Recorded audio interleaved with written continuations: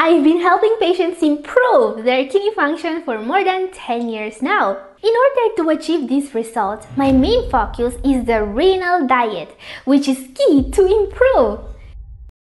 You see, in a recent study, 120 CKD stage 3 and 4 patients were able to reverse the decline of their GFR just by improving their diet. Incredible, isn't it? What's most interesting about this study is that all the participants of the intervention group improved, and they were able to achieve this result with a very easy to follow diet. Now, one of the most important parts of this study is the way protein intake was managed. I can tell that the way they did that was key to the incredible result they achieved, because when we talk about the diet that protects the kidneys, we mainly talk about protein. You see, there are only 3 macronutrients, the most important parts of the diet, and they are carbohydrate, fat, and protein. And well, fat and carbs are pretty easy to get, right? How? You just need to avoid high glycemic foods, limit saturated fats, and eat everything else in moderation. And I know that this is easier said than done, but protein is a lot harder to manage. So, how do we manage protein in a renal diet? If we take a look at what the current guideline recommends, we will see it won't just give you an overall recommendation for protein like you will get from carb and fat. No, it will tell you to eat exactly 0.55 to 0.60 grams per kilograms of protein per ideal body weight per day if you don't have diabetes, and exactly 0.6 to 0.8 grams per kilograms of protein per ideal body weight per day if you have diabetes. So, for example, a male with diabetes weighing 180 pounds will need to eat a little bit less of 60 grams of protein per day. That's the equivalent of the protein you will get from around 3 cups of white beans, which is a lot of beans, by the way. And while I obviously don't recommend eating so many beans per day, it was just an example to show that it's not like you should not eat protein at all, alright? Also, because all foods contain a little bit of protein that you should be accounting for. Grains, nuts, seeds, even greens contain protein. So my point here is that you need to know exactly how much protein you need every day, and that it is very important to follow this recommendation. As I've started a million times here on the channel, getting the right amount of protein every day is key to stop the decline or improve your GFR numbers. This is a rule. It's not up for debate if you want to save your kidneys. Now you may ask, but limiting protein always makes me feel sick. Why should I follow this rule? Because if you follow me here regularly, you probably already know that following a low or very low protein diet is basically mandatory for anyone wanting to improve their GFR and to lower their creatinine levels, including people with diabetes. And this became the rule after thousands of kidney disease patients were able to avoid or significantly delay dialysis, just thanks to a diet that's low on protein. This is why you should find out, with the help of your nephrologist, how much protein you need every day, and you should follow this prescription strictly. You can't eat too much nor too little protein. Both situations will be very bad for you. Now guys, having a set amount of daily protein also implies that you need to eat a little bit of high quality protein sources every day. What you actually want are foods that are low on phosphorus, because phosphorus from animal-based foods is very hard on the kidneys and of high on biological value. So the big question is, what are the best high-quality protein sources for a renal diet? So, our very first entry will come as a bit of a surprise, because I usually recommend to avoid animal-based foods. But hey, I don't do that because I'm a vegan or something like that. I only care about your health. Alright, so a great protein source, high biological value, very low on phosphorus, is egg whites. It's not very usual to see egg whites recommended for people with CKD, so as usual, consult your doctor if you want to add them to your diet. And also keep in mind that they are very rich in protein, so you will need to be very moderate here. But egg whites actually are special in a way. Yes, as we can see here, egg whites are very high in protein compared to the amount of calories you will get.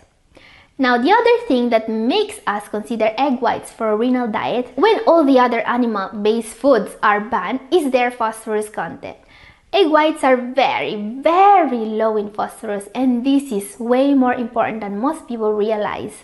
You see, in the study I was mentioning earlier, 120 CKD stage 3 and 4 patients were able to reverse the decline of their GFR. This is a very significant study, and not just because it was published on a very prestigious peer-reviewed paper, not just because all the test subjects got an improvement on average. I mean, that's amazing, but there is more to it, because you see, they were able to achieve an improvement in kidney function in non-diabetic patients without having to limit protein intake to below 0.75 grams of protein per kilogram of body weight, which means that they were able to improve without the use of keto analogs. Keto analogs are an amino acid supplement that CKD patients are supposed to take when reducing protein to 0.60 grams per kilograms per day or less. Now, if these numbers confuse you, don't worry, I've made a full video to show you exactly how a diet with this kind of protein intake would look like. It's up here and also down in the description. Now, in the study in which 120 patients improved, they were not taking keto analogs, but they still got better. And the secret, in my opinion, was using just the right amount of protein that are low on phosphorus but of high biological value.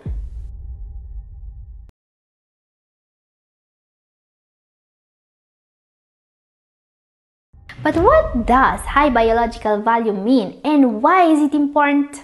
When a protein contains essential amino acids in the right proportions required by humans, we say it has high biological value, okay? So it means it's a complete protein. This usually only happens in animal-based protein. On the other hand, plant-based protein usually has too low levels on one or more amino acids, and it is low biological value. There is an exception to that, however, that we will see in a moment. Now, keep in mind that low biological value doesn't mean unhealthy or bad for you. In fact, the human body is perfectly able to get all the amino acids it needs from different foods and to recombine them. This is why people with CKD can eat just plant-based protein and still be fine. But you see, there may be benefits from getting part of your protein from high biological value source. In fact, people with CKD are usually recommended to only eat plant-based protein. So the question is, are there sources of protein that are both high biological value and plant-based? Yes, actually one. Soybeans. Soybeans are commonly consumed in Asia in several different forms, including tofu. While they have many of the health benefits of other legumes, there is one reason why soybeans may be particularly great in a renal diet. They are one of the only plant-based sources of protein that is also of high biological value, which means they have all the essential amino acids in them, as I was saying. And keep in mind that these legumes are very rich in protein, so moderation is key when adding beans and legumes to your diet. And they are also higher in phosphorus than egg whites, but phosphorus is not well absorbed from plant-based foods, which is a big plus. Now, the other advantage of soybeans and soy products over egg whites is the fact that they are plant-based. Plant-based protein do have more kidney protecting benefits than animal-based protein, says science. And soybeans may come with even more benefits depending on how they are prepared. For example, you could eat natto. Natto is a Japanese delicacy, a dish made from fermented soybeans. It is one of the best sources of vitamin K2, an essential nutrient with powerful kidney protecting benefits. And many people believe that natto actually is the reason why Japanese people live longer and have fewer chronic diseases. Natto is the only source of nattokinase, an enzyme that lowers blood pressure and dissolves blood clots. And this is not all. Natto is also a probiotic food. Now, there are other protein sources you may consider in a renal diet that are not soybeans and egg whites. Whole grains, seeds, nuts are all great sources of plant-based protein that can be used to reach the needed amount of daily protein. But one of the best protein sources is legumes. Legumes are great because they have so many health benefits. They are high in resistant starch, a type of fiber that improves gut and kidney health. It protects from blood sugar spikes. Legumes are also high in antioxidants and iron, so consider having in your diet legumes such as chickpeas, black beans, and green beans. And if you want to learn more about the best legumes and their benefits, my video up here is for you. Now, there is also a very underrated protein source with a lot of health benefits that you don't hear about very often. This is spirulina. Now, spirulina is not just very low in phosphorus compared to the amount of protein you will get, which is key for kidney health as we have seen. It also comes with many health benefits. Spirulina is a type of blue-green algae that is rich in vitamins, minerals, and antioxidants. Spirulina is one of the best plant sources of iron in existence. It's also incredibly high in calcium, with over 26 times the calcium in milk. It also contains many of the vitamins someone with kidney problems needs the most, including vitamin B1, B3, and B6, but also folic acid, vitamin C, vitamin D, and more. It's also one of the most powerful antioxidants on earth, 4 times more powerful than blueberries. Some studies are also showing that it can help lowering cholesterol levels and decrease the inflammation in the body. Now, spirulina is also rich in tryptophan, which is great to help you sleep better.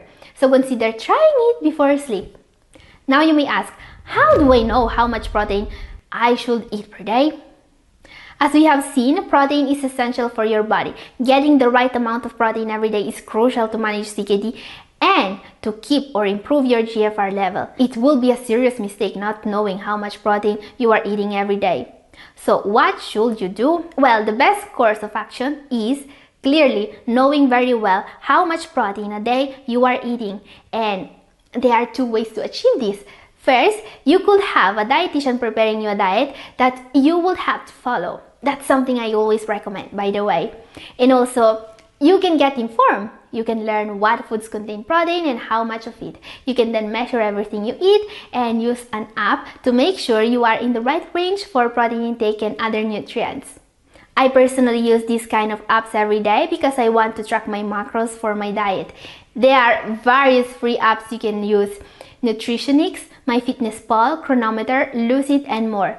They all do a similar job. They all let you track with sufficient accuracy your macronutrients.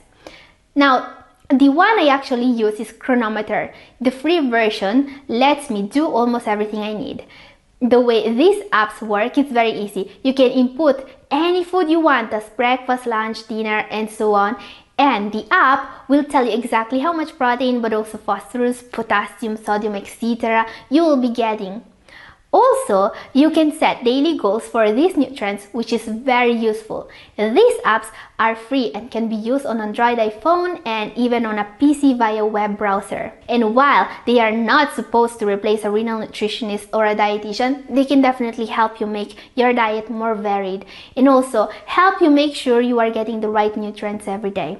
And that's very useful because in many cases a few grams of protein or carbs could make all the difference. And guys, if you want to learn more about the renal diet, my video up here is for you, and this is all for today. Thank you for watching. God bless you all.